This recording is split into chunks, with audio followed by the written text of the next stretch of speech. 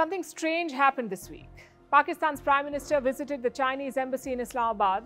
It's rare for heads of government to do that. We've seen diplomats visit leaders, but rarely the other way around. But Pakistan's Prime Minister did so anyway. He wanted to express condolences for a recent terror attack. It had killed 5 Chinese workers. The visit was a sign of relations between the two countries, a relationship that is called an iron brotherhood. But how did China and Pakistan get so close? Why have they become allies? And where does India figure in this equation? Find out on Flashback this week.